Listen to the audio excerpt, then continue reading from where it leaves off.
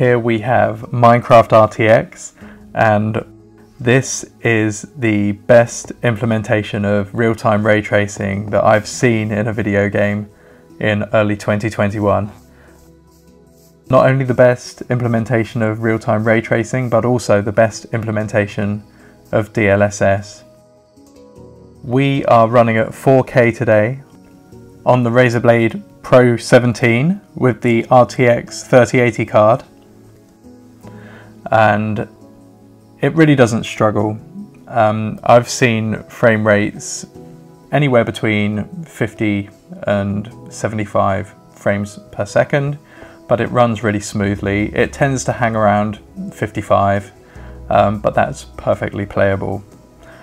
The texture pack that you're looking at the moment is Dig. I was really disappointed when they made the full release of Minecraft RTX because the NVIDIA texture packs were nerfed. Instead of having proper textures, they became really flat. So I was disappointed until I found this texture pack when I was just searching the internet earlier today, and I think you'll agree it looks pretty damn good.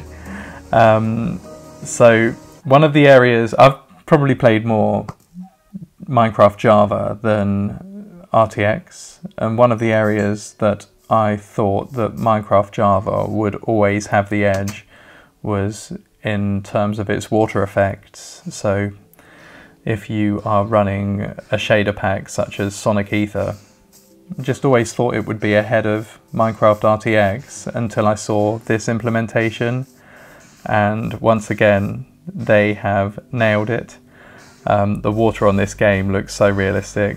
I just quite enjoy staring at it. So yeah, this is going to be a short video. Let me know what you think in the comments section. I'll leave a link to this texture pack so you can enjoy it too. I have a video coming on Minecraft Java 2, and I'm trying to make it look good enough to compete with this, and it's going to be close, so stay tuned for that. This has been Minecraft RTX on the Razer Blade 17 Pro. I hope it's given you a good idea of the kind of performance you can expect if you pick up one of these devices. So that's it from me. I hope you enjoyed the video, learnt something new. If so, I look forward to seeing you in the next one. Good night.